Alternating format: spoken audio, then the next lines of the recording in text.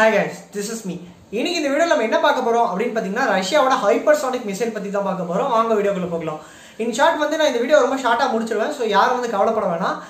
இந்த மிசைலை பத்தி பார்க்கிறதுக்கு அப்படி என்னப்பா இருக்கு அப்படினா நம்ம எல்லாத்துக்கும் தெரிஞ்ச விஷயம் தான். ரஷ்யா வந்து என்னைக்குமே இந்த மிசைல் டெக்னாலஜில ஒரு மிகப்பெரிய முன்னோடி அப்படின்னு நம்ம சொல்லலாம். ஏன்னா இந்த மிசைல் டெக்னாலஜியை ஃபர்ஸ்ட் உருவாக்குனவங்களும் அவங்க தான்.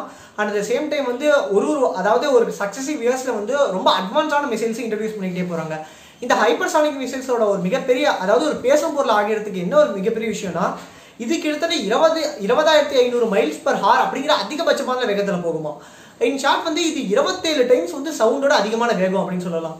சவுண்டோட இந்த அளவுக்கான வேகம் இருக்கு அப்படிங்கிற இதோட அட்டாக் எப்படி இருக்கும், இதுல எந்தெந்த மாதிரியான வெப்பன்ஸ் யூஸ் பண்றாங்க அப்படின்னு பாத்தீங்கன்னா இதுல வந்து நியூக்ளியர் வார்ஹெட்ஸ், இதோட பேரே வந்து ரஷ்யாஸ் ஹைப்பர்சானிக் நியூக்ளியர் மிசைல் அப்படின்னு சொல்றாங்க. நியூக்ளியர் வார்ஹெட்ஸும் யூஸ் பண்ணலாம், இல்லை நார்மல் வார்ஹெட்ஸும் யூஸ் பண்ணலாம் அப்படிங்கிறாங்க. இதை பற்றி ரஷ்யா சொன்னது மார்ச் 27 இதுதான் இந்த ரிசர்ச் மட்டும் தான் சொல்லியிருக்காங்க. பட் எக்ஸ்பர்ட்ஸ்லாம் இதை பற்றி என்ன சொல்கிறாங்க, இந்த ஹைப்பர்சானிக் மிசைல் அப்படின்னா இது வந்து மிசைல் டெக்னாலஜியோட நெக்ஸ்ட் லெவலாக கண்டிப்பாக இருக்கலாம்.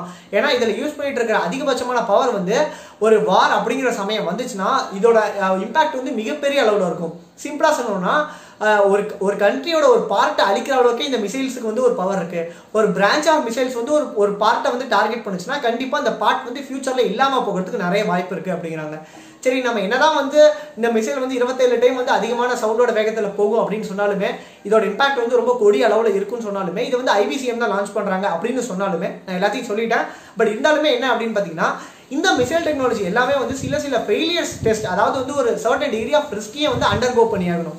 ஏன்னா வந்து உங்களுக்கே ரொம்ப நல்லா தெரியும், நம்ம எவ்வளவோ கஷ்டப்பட்டு சந்திரயான் 2 அப்படிங்கிற ஒரு மிகப்பெரிய ஒரு சேட்டலைட் அமைச்சோம். பட் என்னதான் இருந்தாலும் ஒரு லாஸ்ட் மினிட்ல வந்து ஒரு சின்ன ஃபெயிலியர் ஆயிடுச்சு. அதே மாதிரியே வந்து எல்லாத்துக்கும் ஒரு சின்ன ஃபெயிலியர் இருக்கும். உங்க எல்லாத்துக்கும் ஒரு டவுட் வரும், என்னதான் ரஷ்யா வந்து இவ்வளோ ஒரு ஹைடெக் மிசைலை வச்சிருந்தாலும் ஒரு அட் அ டைம்ல வந்து ஒரு சின்ன ஃபெயிலியர்னால அந்த மிசைல் வந்து எந்த இடத்துல இருந்து போச்சோ அங்கேயே வந்து விழுந்துருச்சுன்னா என்ன ஆகும் அப்படின்னு கேட்டீங்கன்னா அந்த ரிசர்ச் ஸ்டேஷனே வந்து அழியறதுக்கு அதிகமான வந்து ஒரு சான்சஸ் இருக்கு. அதாவது வந்து ஒரு மிகப்பெரிய ஆயுதம் வந்து நம்ம ஒரு இடத்துக்கு ஏவரும் அப்படின்னு வச்சுக்கலாமே, அந்த ஆயுதம் வந்து ரிட்டர்ன் வந்துட்டாலோ இல்லை வந்து அங்கேயே விழுந்துட்டாலோ அந்த ஸ்டேஷனே வந்து உறுதியாமல் போயிடும். இப்படிதான் நான் சொல்லி ஆகணும். ஏன்னா நம்ம என்னதான் ஒரு வினை செஞ்சாலுமே வந்து அதுக்கு எதிர்வினை இருக்க தான் செய்யும். இதுதான் வந்து ஒரு சப்ஸ்கிரைபர் என்கிட்ட கேட்டிருந்தாரு. இது வந்து நான் சொல்லணும்னு அப்படின்னு ஒரு ஐடியாலே இல்லை, பட் அவர் தான் கேட்டார். ஒரு மிசைலை வந்து நிறைய பேர் வந்து ஒரு இடத்துக்கு வந்து டிராப் பண்ணுறாங்க, அது அவங்க இடத்துல விழுந்துட்டு என்ன ஆகும் அப்படின்னு. ரொம்ப சிம்பிள் தான், இதுக்கப்புறம் லான்ச் பண்ணுறதுக்கு அந்த ஸ்டேஷன் இருக்காது. பட் இருந்தாலுமே இந்த ஹைப்பர்சானிக் மிசைல்ஸோட அடுத்த ஸ்பெஷலைசேஷன் என்னப்பா அப்படின்னு என்கிட்ட கேட்டிங்கன்னா ரொம்ப சிம்பிளானது.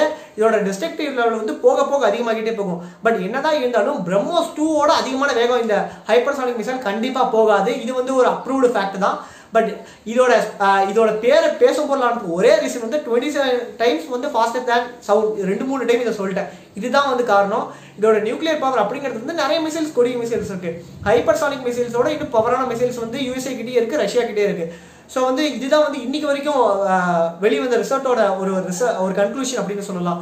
ஸோ நான் இதே மாதிரி வந்து நிறைய கரண்ட் அஃபேர்ஸ் அண்ட் அஃப்கோர்ஸ் வந்து மிசைல் டெக்னாலஜி பற்றி பேசணும்னு கமெண்ட்ல லீவ் பண்ணுங்க. நான் என்ன டாபிக் பேசணும்னு நினைச்சாலும் கமெண்ட் லீவ் பண்ணுங்க. மறக்காம நான் வீடியோ போடுறேன். This is Scific, Sinora.